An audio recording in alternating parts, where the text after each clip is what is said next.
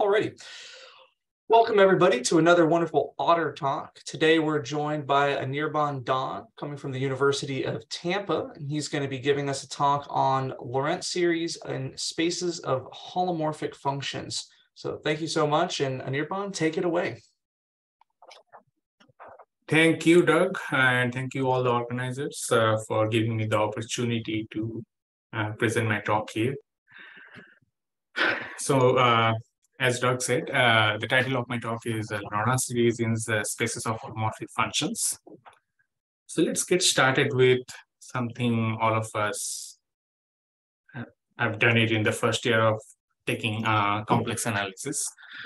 We all know, like, suppose, let's say D be like unit disk in the one variable complex plane. And suppose f is a holomorphic or analytic function on the unit disk. So then we all know that if admits a power series, we call it a Taylor series. And this series converges uniformly on complex subsets of the disk. That means basically if you take the partial sums, the partial sums converge uniformly on complex subsets of the unit disk. Instead of a disk, if you take an annulus with inner and outer radius R and R respectively, then instead of a Taylor series, you get a Laurent series. And the Laurent series also, like if you take the partial sums from negative n to n, the partial sums converge to that function uniformly on complex subsets of that annulus. Both these results can be generalized to several variables. Like, for example, in one variable, the domains are like very nice, like they are either a disk or an annulus, where you talked about series. In several variables, the domains that has those kind of circular symmetry, we call them Reinhardt domain. For example, a Reinhardt domain can be like, for example, in complex 2 variable, it will be like say disk cross disk, or an annulus cross disk, or a disk cross annulus. So those are called Reinhardt domains, where there is a circular symmetry in each variable. And if the origin belongs to that domain, we call it a complete Reinhardt domain. For example, a disk cross disk is a complete Reinhardt domain because the origin belongs to there. Suppose let's take O omega. Let's denote O omega to be the spaces of holomorphic functions on that Reinhardt domain. Then, depending on where it is complete or not, we have a Taylor series or a Laurent series. And those series also converges uniformly on complex subsets. And that's basically the topology of O omega, which is converging on uniformly on complex subsets. We can talk about more general spaces like O omega. It's a Frechet space. So we can talk about more general spaces. We talk about locally convex topological vector spaces. Basically, it means that it is a vector space. It has a topology with respect to which the vector space operations, that means the addition and the scalar multiplications, are continuous. It has a local basis whose members are convex, and there is like a family of continuous semi-norms which generates the topology. For example, the Hilbert spaces, the Banach spaces, they are all locally convex topological vector spaces. Okay, we can, in fact, the Frechet spaces, which is basically a generalization of Banach space, they are all locally convex topological vector spaces. We consider like suppose X be a locally convex topological vector space, and which is a subset of a space of our holomorphic functions. What can we talk about the convergence of Laurent series in X? Okay. X lies in a space of our holomorphic functions. So what can we talk about the convergence of Laurent series in X? We all know that since X already lies in, X belongs to sorry, X is a subset of O omega. That's the space of all holomorphic functions. We all know that the Laurent series always converges uniformly on complex subsets of omega. But we are not talking about that topology. We are talking about some more stronger topology of X. What about the convergence in the topology of X, which is most of the cases stronger than O omega? What are some examples of these kind of X? Some locally convex topological vector space, which is a subset of O omega. One of the main examples that we all know about is the Hardy space on the unit disk. It is a space of all holomorphic functions, which has the Hardy norm finite, and the Hardy norm is defined like this. I mean, it is a result of Embry's. It says that if you take the P in between, strictly between 1 to infinity, then the Taylor series of the functions in the Hardy space, the Taylor series converges in the Hardy norm, which is like a stronger norm than like O of T, let's say. And remember this,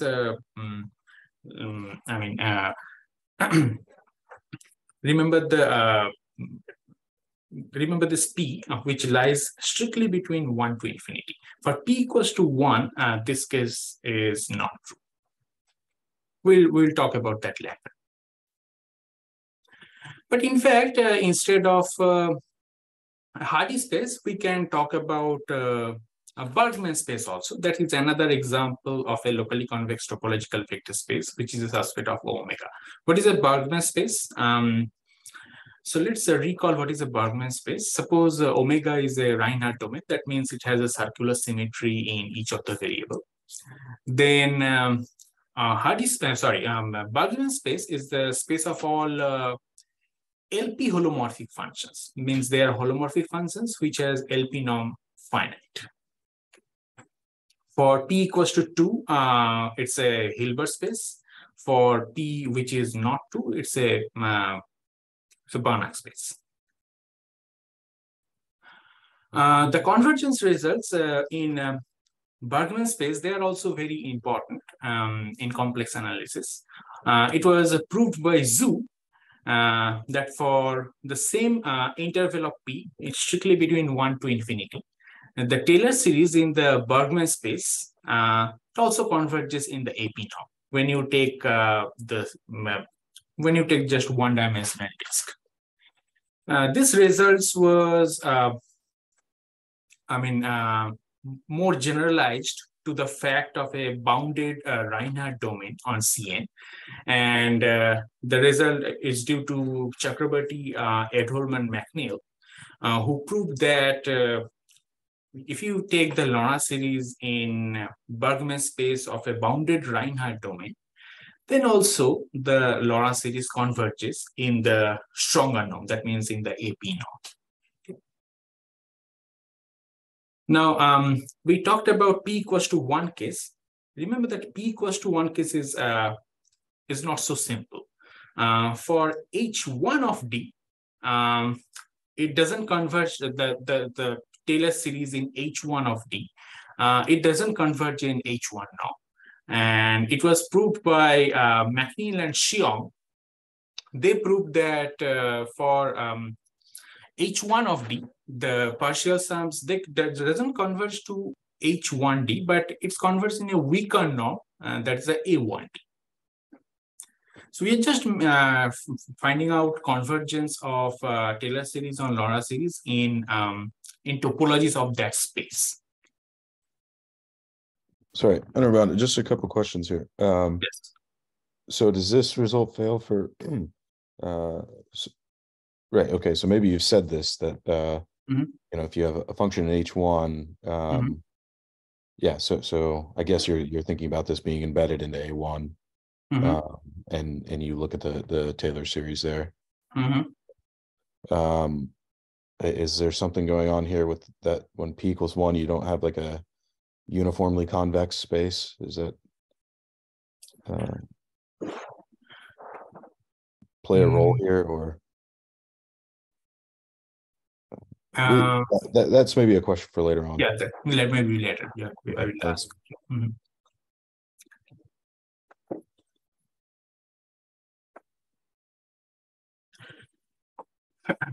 Now, the question we ask is a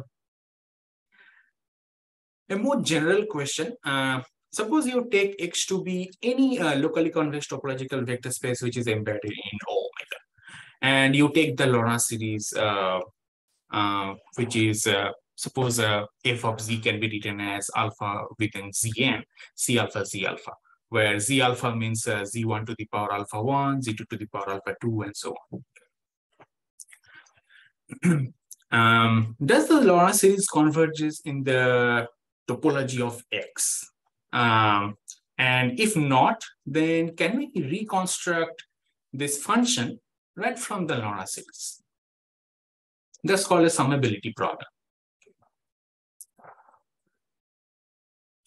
Now, in the next two slides, I'll be going very fast because what I have done here is that's another 1 hour talk. But what I have basically done is we decompose this X into closed invariant subspaces, and depending on this, this decomposition is based on a group action based on the torus group. Okay? If you do that, then we can talk about an abstract Fourier series of a function f which belongs to X. So basically, our goal is to look at this Laurent series, but in a point of view of Fourier series. So can we talk about a Fourier series of X, and can we talk about its convergence? And then what is the relation between Laurent series and Fourier series on that space?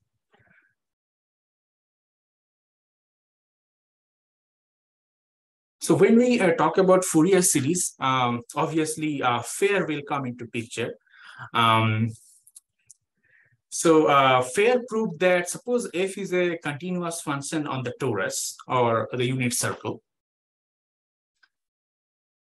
So f has you take the Fourier series of f. It is a well-known fact that the Fourier series does not, need not converge to that function even pointwise sometimes. So then people ask, can we reconstruct this Fourier series right from, can we reconstruct this function f right from this Fourier series? Fair, when he was 19 years of age, he observed a very important fact. He observed that if a sequence S1, let's say S0, S1, S2, if the sequence is not well behaved, then its behavior can be improved by taking something called Cesaro means. What do you mean by Cesaro means? So let me take an example. Suppose you look at this sequence -1 to the power n. Okay. Suppose you take the sequence -1 to the power n. This sequence is not well behaved because this sequence doesn't converge. S0 is 1, S1 is -1, S2 will be 1, and so on. So the terms will be coming like 1, -1, 1, -1, which obviously doesn't converge.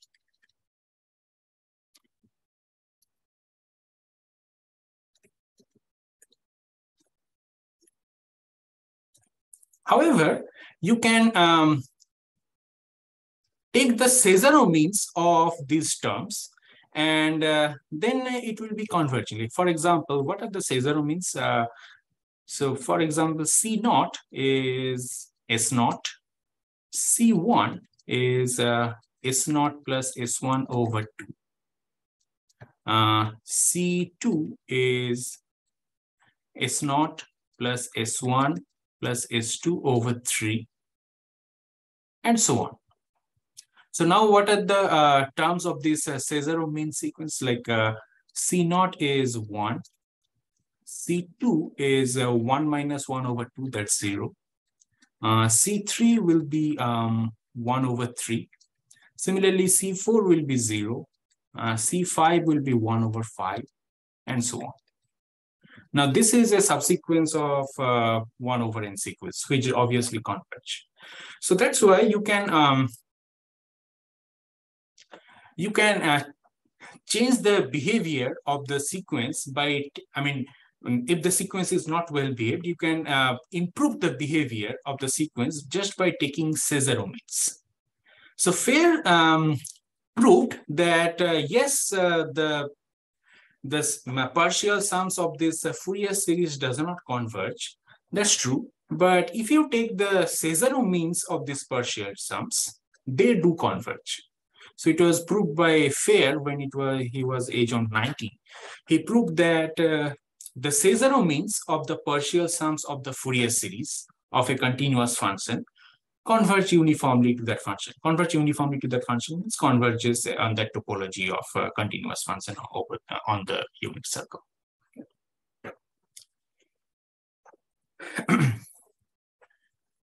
So what we did was, as I said, we looked at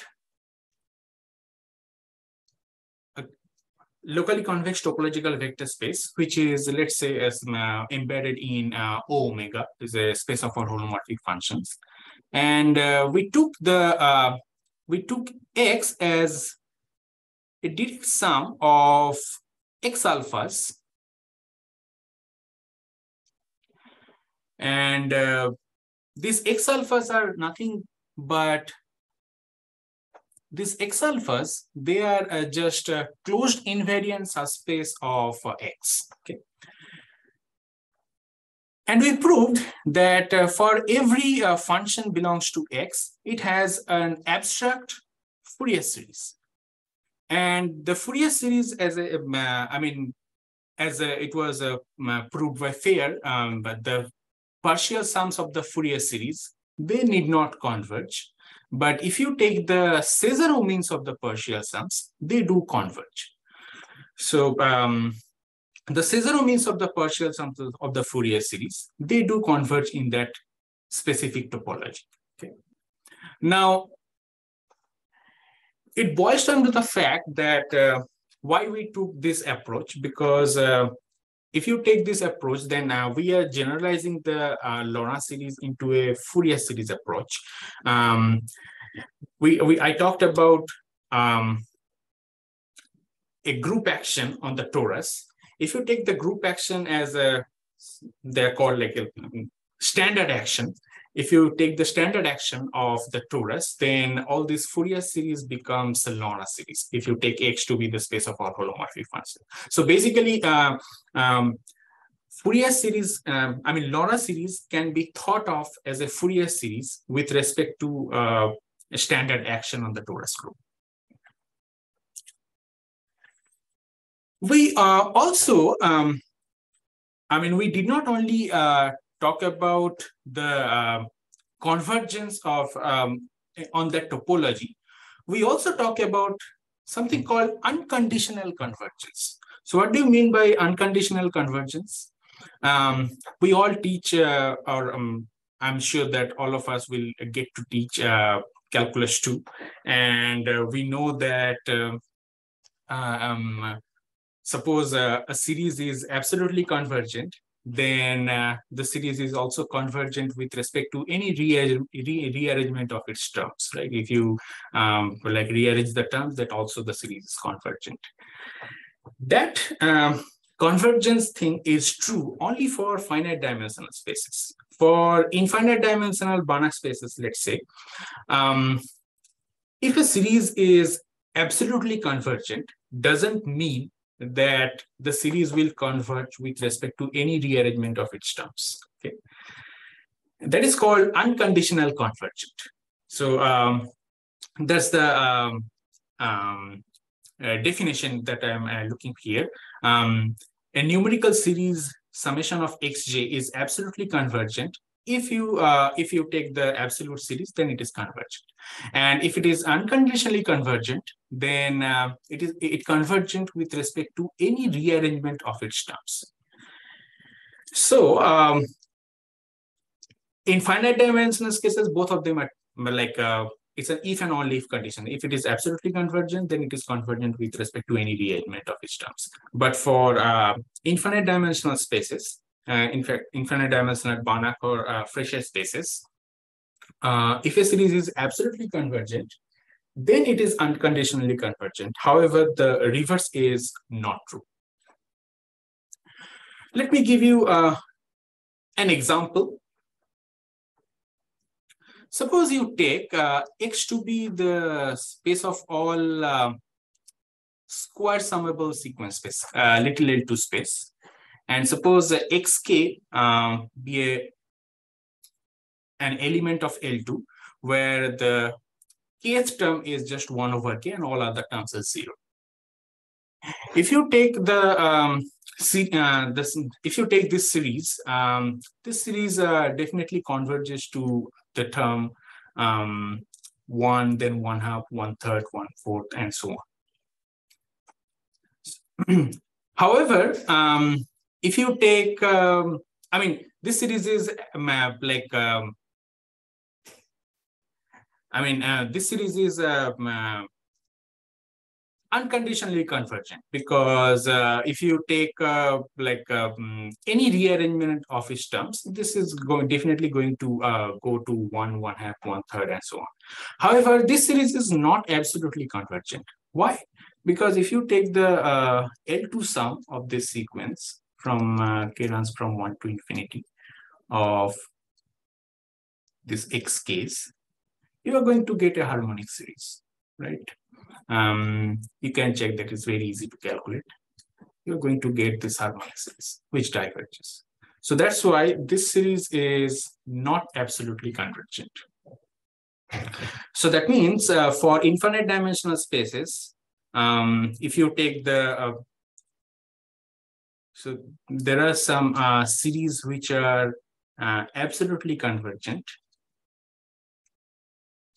And there are some series which are unconditionally convergent.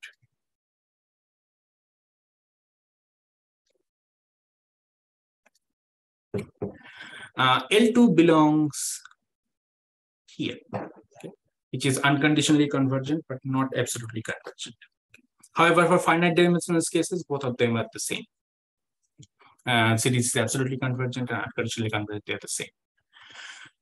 What we proved is our Fourier series, our abstract Fourier series.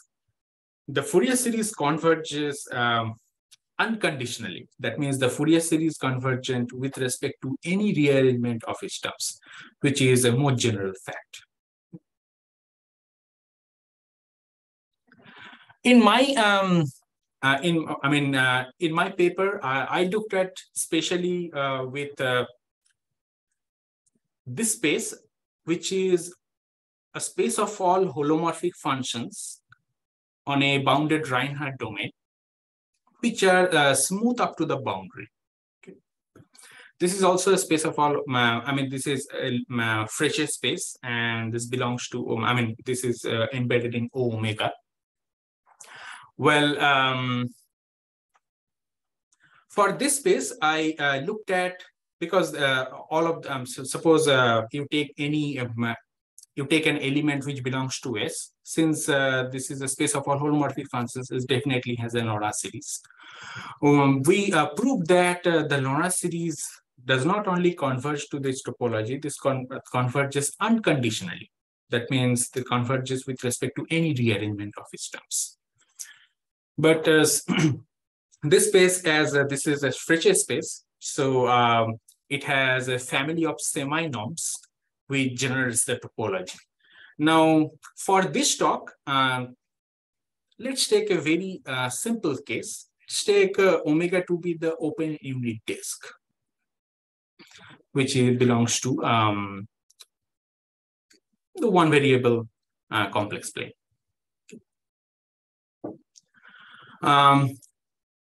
This space is a Frechet space, and it has a collection of semi-norms which generates this topology. And these are the collection of semi-norms in this space which generates the topology, which is basically you take the supremum of all the derivatives up to, if you take the semi-norm of k, you take all the derivatives up to kth order, and then you take the supremum. Okay.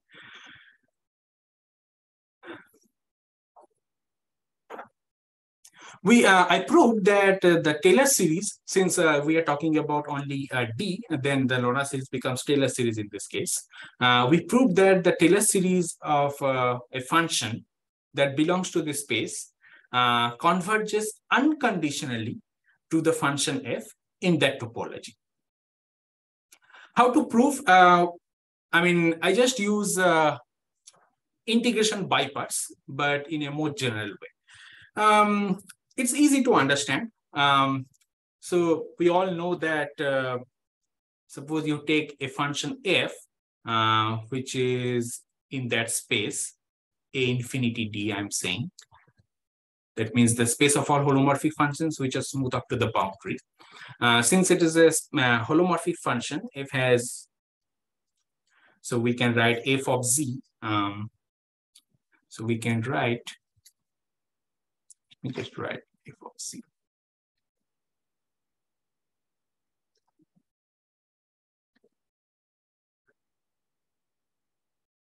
As, let's say, Cj is e to the power j, where j belongs to me. We know that f has a power series, and by Cauchy integral formula, we know what are Cj's. Cj's can be given as 1 over 2 pi I. Suppose of zeta over zeta to the power j plus 1 d zeta. And let's take what zeta is.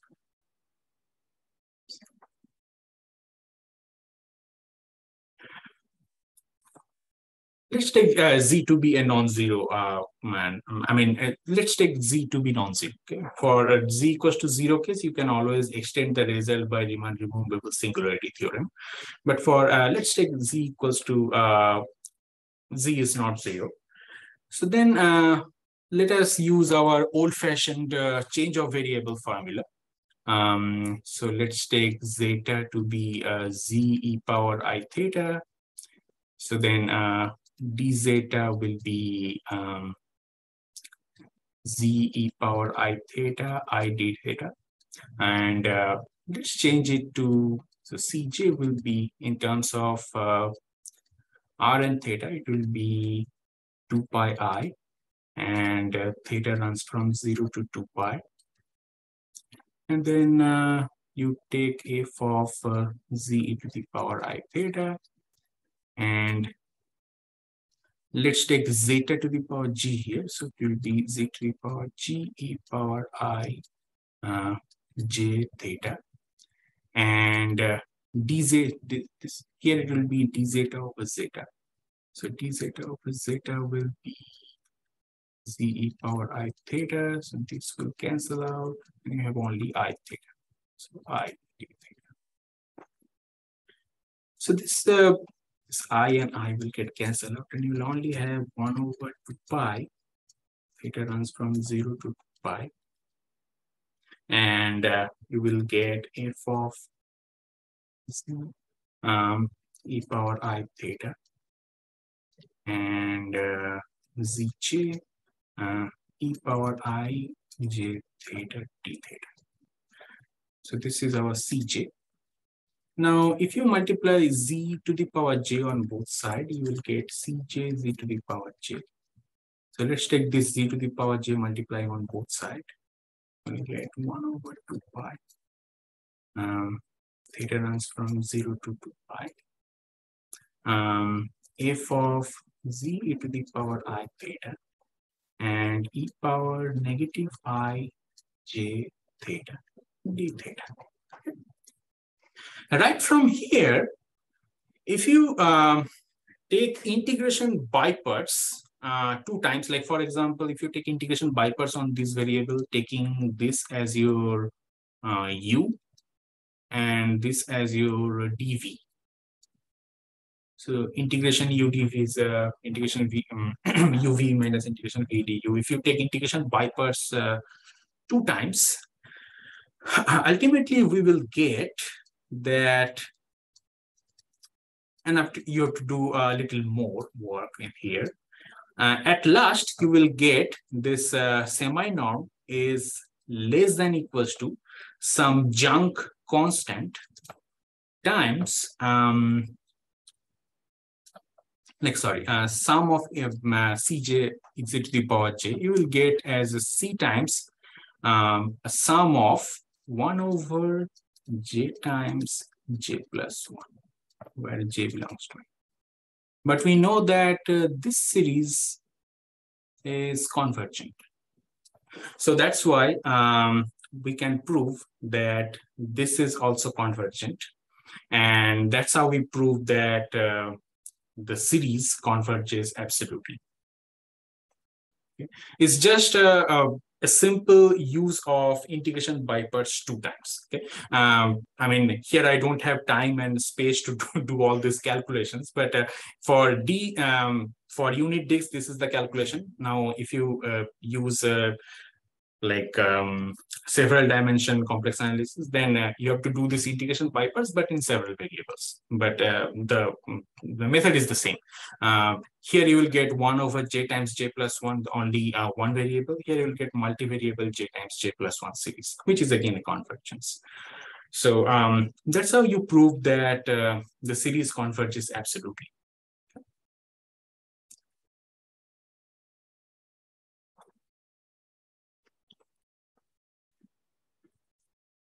All right. Maybe I went a bit fast. So this was my references.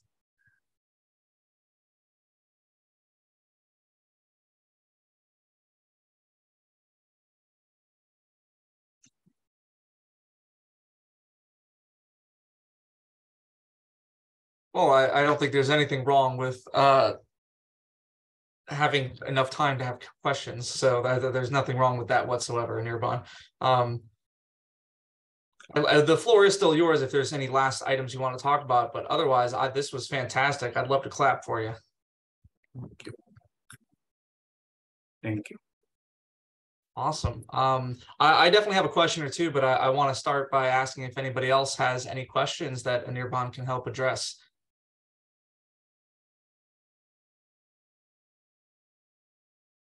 Go ahead, Dave. Hey, I have a quick question on the Reinhardt domain that you mentioned. Mm-hmm. So I'm trying to understand how would I mean I'm not very familiar with this, but I'm just trying to understand, like, is it like always convex or something? How about the geometry? How does it look like? Is it like more or less like a star shaped or things like that? In general, is there any description that I understand is better? Yes, I mean, since let's say a complex 2-dimension, since complex 2-dimension is real 4-dimension, we cannot visualize it in general, but we can always look at the absolute space. Like, for example, if you want to look at, let's say here, if you want to look at a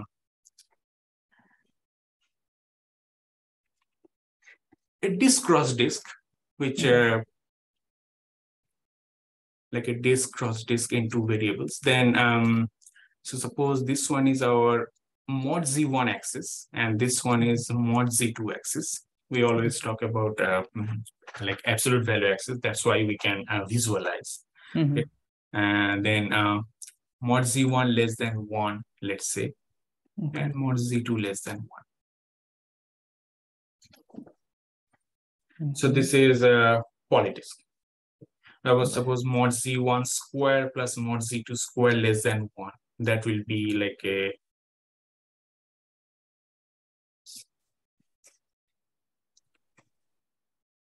Okay. Oh, okay. I see. And okay. And you said that this is complete when the origin is inside. Yes. Like for example, an annulus cross an annulus, that is not complete. Oh, okay, yeah. Because yeah. But like, are there any characterization? Like, are you able to characterize the Reinhardt domain in CN? Like, it's always going to be like, how do I say? Like, is it always going to be some sort of convex domain, or there is some sort of characterization? Like, I'm trying to think about, like, can there be an example where it's not convex? Is that even possible? Not convex. Or always it would be like a star-shaped domain or something like that. Is that because I mean, if it is star-shaped, then it's not convex, right? So can there be a star-shaped domain which is a Reinhardt domain? I think in several complex variable we talk about pseudo convexity, which is basically the only difference, the main difference between one variable and several complex variable is the pseudo convexity or the domain of holomorphy. Like for example, in one variable, every domain is the domain of holomorphy. What do you mean by domain of holomorphy? It means that you cannot extend the like for example, suppose in one-dimensional complex plane, you take a domain. Okay. So this domain, if you take a point P here, and if you let's say the function f of z is 1 over let's say z minus p. So this function you cannot extend right after this domain. Okay? I mean, you cannot extend this domain to this. Then the function will not be holomorphic. Okay. So that's why it's we call that in one variable every domain is a domain of holomorphy. I mean, there is a maximum domain which cannot be extended. Okay. In several complex variable, like here, you can always extend domains. But about the star shift and stuff, I'm not. No, sure. I see. Yeah, it was just a random question because I was trying to understand, because I have never been exposed to this. So I was thinking, like, if there is anything that actually characterizes those type of domains. So that was just a question. Yeah, but yeah, I think I'm not sure. Yeah, no problem. Yeah, thank you. It was nice talk. Awesome. Does anybody else have any other questions for Anirban? So Anirban, this is a really, really nice talk. Really natural questions that I'm sort of, surprised that nobody had thought about these things before. It's nice to find those kinds of problems. So I guess I had mentioned before about when you have sort of a Bergman or a Hardy space when P is 1, it's not uniformly convex, meaning that it doesn't satisfy like a unique nearest neighbor property, right? So like so when P is 2, you have a Hilbert space, you have orthogonal projections.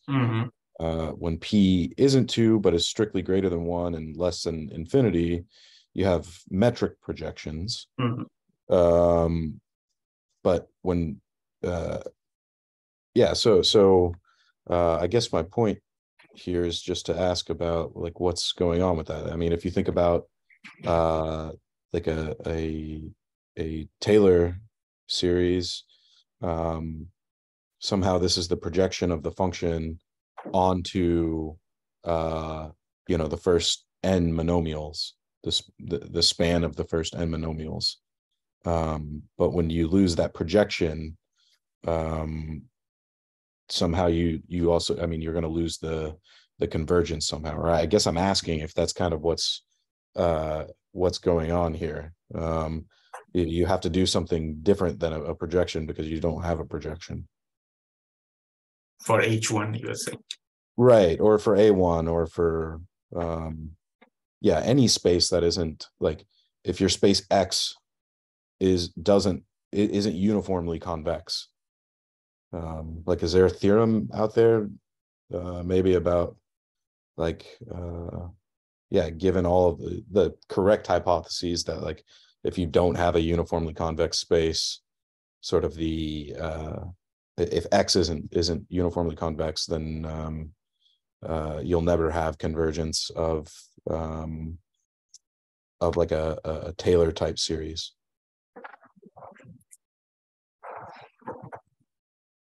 Or the converse of that, like if you don't have convergence, can you show that X isn't going to be uniformly convex? Not thought about these angles. Yeah, no worries. Yeah. Just I guess a food for thought. Mm. Cool. Yeah. As soon as you said that, Chris, I'm like, that actually sounds like an interesting thought. If you try to, what does the reverse look like? Like, I don't. That sounds interesting, but I suspect that it's true. Yeah, but it's interesting that that's not addressed in any of the like that's not addressed in any of these sort of bigger theorems. Maybe it's a trivial direction or something like that that's just not written down or something, or maybe there's an easy counterexample. I don't know. Right. But so Anirban, I wanted to let you know that I really did appreciate. So I'm sort of in Day's situation where a lot of the complex stuff, it's interesting stuff. It's just not stuff I've thought about super recently. But the discussion about, you know, reduction to Hardy and Bergman space and stuff like that really allowed me to kind of sink my teeth into it, which was really, really nice. So I appreciate that. I did have two quick questions. And so in terms of a Reinhardt space, this is not something I've encountered before. And so I'm curious, you say, you know, the mantra there is that it's Reinhardt space is something that has sort of circular symmetry to it. Mm-hmm. I mean, is there a reason why you say circular symmetry meaning like a disk or an annulus or something like that? Why circular symmetry, and is it to force convexity? Is that sort of the main idea? Are there weaker versions of Reinhardt spaces that are maybe not quite circular but like oval or ellipsoid or something like that?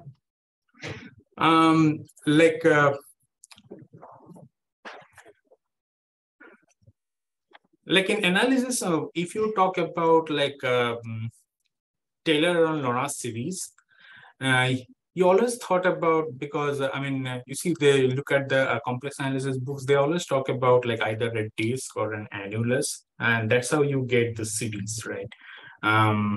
I don't know if it is like a ellipse or like other, like which doesn't have a circular symmetry, if there is a series will be possible or not. Yeah, I mean, I definitely see the advantage of the symmetry for sure, no problem. But that's an idle curiosity is what happens if you retain some symmetry, but it's not perfect. You know, I don't know. It's just a thought. The other question I had was that you gave this question about whether you have a function's Taylor series or Fourier series can converge back to that function. Right, and so you talked about Hardy spaces, and you said that when you look at a Hardy space, if P is strictly larger than 1 or strictly less than infinity, then you have this nice result that holds. And then you did this for the Bergman space, and then right after you did the Bergman space, you said not only, so like for example, we're looking at this on the screen, right? Zoo's theorem here says that you have this result for the Bergman space, but in one dimension. And then like on the next slide, you produce a theorem for kind of the same thing, but for higher dimensions, if I'm understanding it correctly. Is there a higher dimensional version of that for the Hardy space? Because this is just for the Bergman space, right? Yes, this is just for the Bergman space. I don't know enough multi-dimensional complex analysis to understand the literature, but is there a version of this? I mean, I'd be curious when this was proven. Like, if this is a super recent result, that might give insight into its difficulty. I was wondering if it exists if that multi-dimensional version exists for the Hardy space. If it doesn't, what's the stopping point? Right, because this theorem due to Riesz is pretty old, relatively speaking. Yes. I don't know. Do you have any insight in that direction? If not, that's okay.